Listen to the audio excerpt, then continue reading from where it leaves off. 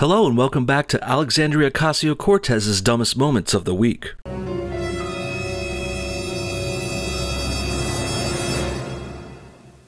Well, we got some really juicy goss to get into about Alex today. Damn, she really jumped the shark this week if you ask me. You see, we've got a few really good ones today, like a top Democrat and Speaker of the House calling AOC out for relying too much on Twitter. For shame. And that's something which I myself have commented on before multiple times. I always talk about how I hate Twitter and I always talk about how annoying AOC is on there. For some reason, millennials like Alexandria Ocasio-Cortez, they really think Twitter means something. And maybe, sure, it can, but it's mostly just nonsense that most people don't pay attention to. But yeah, sure, Twitter can be used as an effective tool in addition to other public relations ventures, but AOC, she's clearly obsessed with it. She's on Twitter every day and posting on there every hour, like some kind of maniac, like she's a scorned lover trying to reach her ex. Yeah, so needless to say, I really think Cortez is kind of addicted to it. I guess she probably needs all that positive reinforcement she gets on there. Alex clearly likes the ass pats, and it doesn't matter to her that she really doesn't deserve them. But that's only the beginning of the topics for today. Later, we'll get to AOC calling out a Navy SEAL. And also, there's another funny parody of her I found I want you guys to check out too, so we can all have a laugh. And those are only the side dishes I'm serving up to you now. What's really going to be great today is the main course, the steak, the manja. And well, the main course today is an appearance AOC made where she started speaking in a black southern accent, a voice which she never used before, ever. Yeah, she started talking black in front of a bunch of black people in some sort of crazy racist and offensive pandering attempt. We're going to get to all of that today and more. But first, let's take a minute to check out our new sponsor, the mobile video game Backgammon Live. Fun fact before we get started on it though, the game Backgammon is apparently very popular among men who are popular with women. Here's a little known fact for you guys.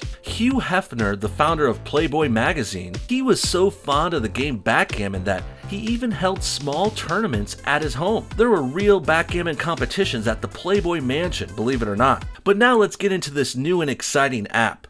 Backgammon Live is a lot of fun and a very interesting experience that you can get on your mobile phone. It's one of the biggest backgammon apps there is. It's got over 10 million users, so if you're interested at all, I recommend you try it today. If you do, Backgammon Live can be played with users all across the world, and you can enjoy this ride with lots of worldwide themes in the app. Yes, there's special board variants with lots of new upgrades that are happening each and every day, and also you can compete to win prizes every day too. Backgammon Live also has many other mini games like blackjack, high and low, roulette, and even some digital slot machines that you can try your luck at. So don't wait, download the game via the links in the description right below this video. And if you do, the first 10 users that reach level 25 will get 100,000 coins in-game currency free. With that said, Backgammon Live is definitely something you should try today.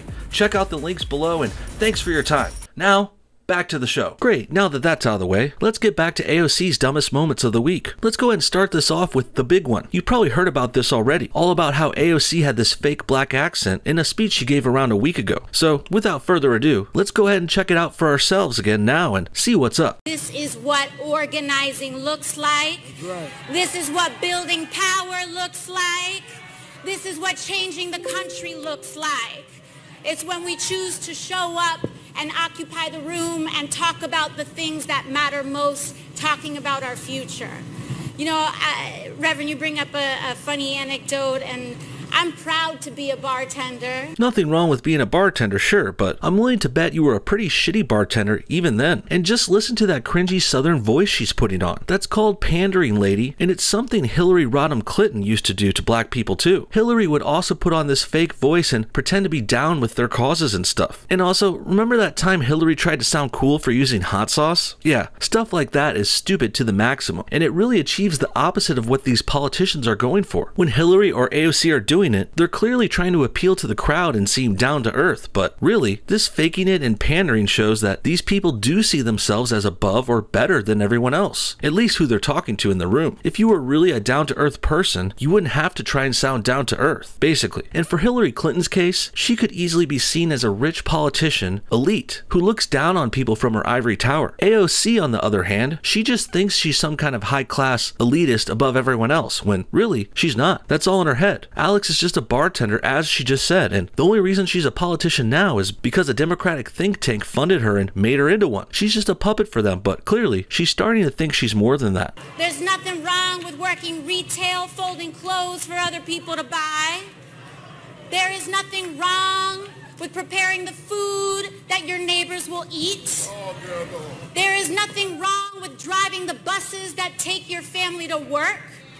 There is nothing wrong with being a working person in the United States of America. And if you didn't notice, there's some pretty juicy tweets superimposed on the bottom of this version of the video. Mostly it's prominent black and brown men on Twitter saying how racist and offensive this AOC video is. And I think it's particularly hypocritical coming from someone like Alex Cortez. She's the one calling everyone else racist all the time and saying conservatives are white supremacists even. And then she goes and acts like this around black people? What a goddamn joke. And I hate to beat a dead horse again here, but this is proof that the Democrats are the real racists. I, in fact, am encouraged when people remind the country of my past, not because of anything about my story, but because it communicates that if I could work in a restaurant and become a member of the United States Congress, so can you.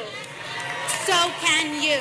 If you think about it, Alex is actually belittling the job of a congressperson here. If a bartender can become one, then anyone can, and that sounds like a bad sign to me. It's also a pretty dishonest portrayal of AOC's rise to power. She says it as if she did this all herself and anyone else could do that too. But really, Alex was cast as a candidate by a radical liberal group called the Justice Democrats. Then they used their power, ideas, and influence to put Alex into power. So let's not pretend AOC just decided to run one day on her own and then mounted a solo campaign coming all from herself. That's not even close to what happened. And as our next moment will show, it appears the old guard of Democrats are none too pleased about AOC and the way she operates either. This Fox News article has more details. It's called "Pelosi Appears to Mock Ocasio-Cortez Over Reliance on Twitter for Support." This should be good. Let's go ahead and check it out. Pelosi was asked during a USA Today interview published on Monday about her struggles of running a House while freshman Democrats, such as Ocasio-Cortez, are pushing the party further to the left and fighting over more symbolic gestures rather than actually implementing democratic policies. While there are people who have a large number of Twitter followers, what's important is we have a large number of votes on the floor of the House, Pelosi said. Well put, Nancy, and don't get me wrong here either. Me and Nancy Pelosi disagree on many things, but when she's right, and I have no problem admitting that. Really reminds me of the last time we talked about her, when Pelosi stood up to those brainwashed kids who were trying to force her to sign the Green New Deal or some shit. But Speaker of the House Pelosi don't play like that, as we're seeing again today in this article. And also, like what I mentioned before about her, Pelosi is admittedly a long-term, seasoned Democratic politician. While AOC has won merely one election and has been in office for a couple months, and she could also prove to just be a fluke, well, Pelosi on the other hand is not. She has won dozens of elections, and that's why she's been serving in public office for decades. To put it briefly, Pelosi knows how to get things done, but Alex Cortez, well, she don't know shit. Next, we gotta move on to this recent drama surrounding one of AOC's buddies, Ilhan Omar. As I briefly mentioned in yesterday's video, Omar is getting heat because she tried to downplay 9/11. You know, that horrible Muslim-led terrorist attack that killed thousands of innocent Americans. Yeah, Omar tried to reduce that to just something that some people did. I guess murdering innocent Americans is no big deal to Omar. And funny enough, to make matters worse here, Alexandria Ocasio-Cortez decided to jump in and defend her fellow SJW and brown friend. Here's a video I found where Alex struggles to defend Omar while talking to a reporter.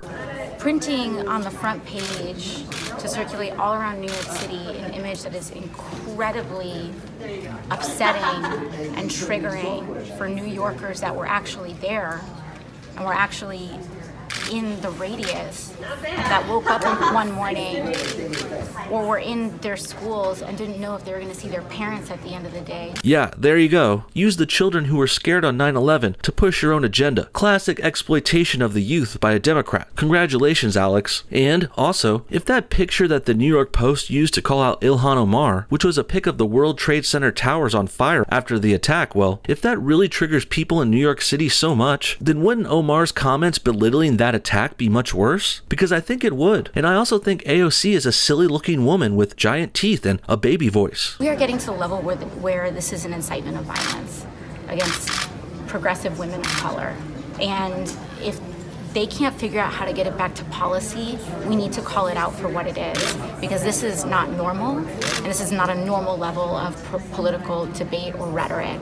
As wild as it can get sometimes, this is something beyond what is normal. If you say so, Crazy, I think you're just trying to make yourself out to be a victim again, because that's your go-to. It's almost like she didn't really know what to say here, so she just fell back on her old entire line of, I'm a victim and conservatives are violent monsters. I mean, where the hell is this incitement of violence shit coming from? I think she's just making shit up, because I've never heard anyone incite any violence against them. I have heard Muslims say Allahu Akbar and death to America though, but I've certainly never heard anyone say violence should be had against AOC or Ilhan Omar. I guess these are just more lies and exaggerations. Coming from a 29-year-old bartender who wants to be a victim so bad, she just makes shit up. Next, AOC continues to try and defend Omar by going after a retired Navy SEAL. For those who don't know, Navy SEALs are the primary special operations force for the US Navy. These guys are legit, and they're basically the most badass, all-terrain soldiers who are used in some of America's most high-profile military operations. And well, AOC decided it would be a good idea to challenge one of them, saying, hey, why don't you do something about the terrorists? And well, ironically enough, this Navy SEAL she was talking about had in fact dealt with terrorism before, during his career, and even he lost one of his eyes while doing so. Meet Dan Crenshaw, a retired Navy SEAL turned politician. He lost his eye in an anti-terrorist operation which had an explosion, and now look what he's got to come home to. People like AOC saying he should have done something already, when really, he already did. Well done, Alex. You've proven to us you're a complete ditz. Lastly, let's finally get to that parody I told you about earlier. AOC is pretty rife for material when it comes to comedians looking for topical and political jokes, that's for sure. But unfortunately, the liberal-run mainstream media would never dare to make fun of a Democratic darling like her. That's why you'll never see these kinds of impersonations done on a show like Saturday Night Live or The Daily Show. You know, places that are supposed to do this kind of comedy. Fortunately though, it's easier than ever for people to film and share videos. That's why I was able to find this interesting video on Twitter from a user called Randy Savage. This girl is hilarious, and she did a little parody of AOC's video where she was eating and building furniture last week, something we covered. Here, take a look at the goof video. Okay, y'all. Listen to me. I might be under investigation for, you know, fraud and stuff, FEC stuff, but that's not even the point. Like, at least I don't do what Border Patrol do, you know, like, for real.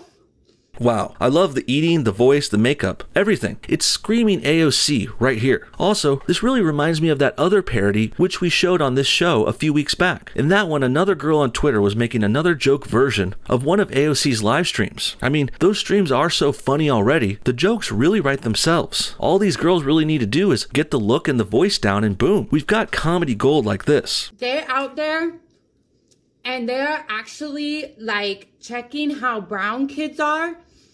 And if they're brown enough, swear to God, they will check. And if they're brown enough, they inject them with needles at the border.